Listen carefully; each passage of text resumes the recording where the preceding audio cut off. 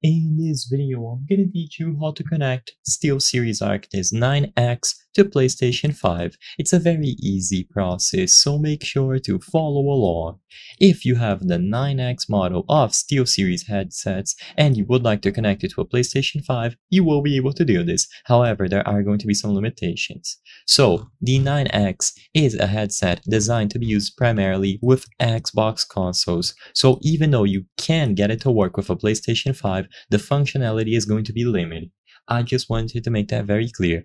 You will not be able to connect it wirelessly. So the wireless functionality on the 9X only works for Xbox consoles. For PlayStation 5, the only way that you can do this is going to be through a wired connection. So you will have to use an aux cable on the 3.5mm port that you have available on the headphones. So all that you have to do is purchase a cable like this, 3.5mm to 3.5mm. This is a random example that I found in another model, but the idea is the same. You plug one end of the aux cable into the 9X, and then the other end will go into your DualSense controller. Now, the problem with this method is that the microphone will not be usable. You can only use the microphone if it is connected wirelessly, and because, like I said, the 9X wireless functionalities only work with Xbox, this isn't going to be an option for the PlayStation 5.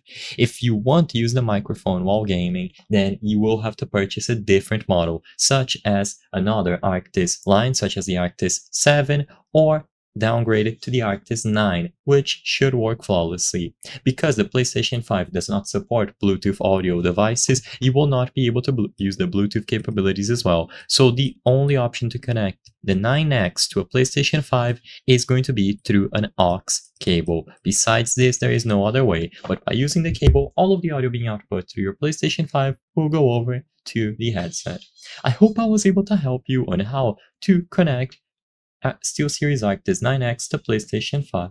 If this video helped you, please be sure to leave a like and subscribe for more very easy tips. Thank you for watching.